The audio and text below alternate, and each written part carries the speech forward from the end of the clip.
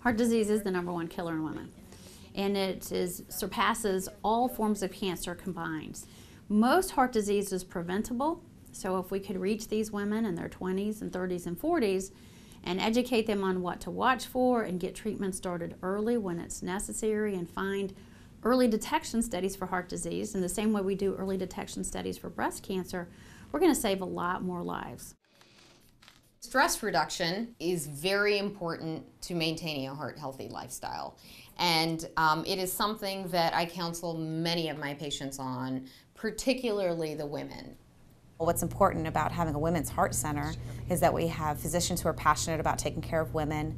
We have physicians that are educated in the differences between cardiovascular disease in men and women.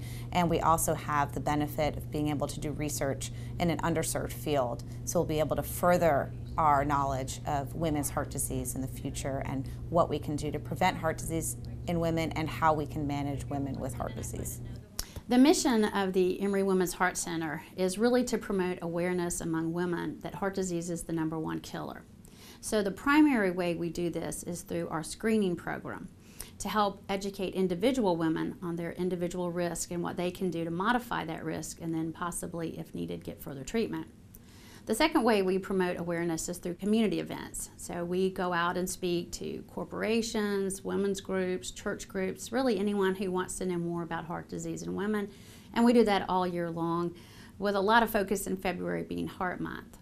The third thing we do is try to increase education among physicians who care for women.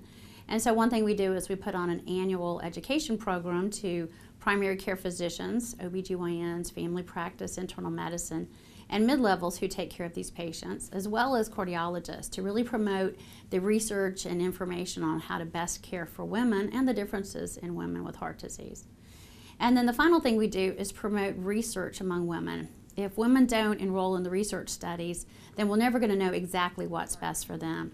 Unfortunately, many research studies over the past 30 years have only had about 20% enrollment in females, and some studies have had none at all.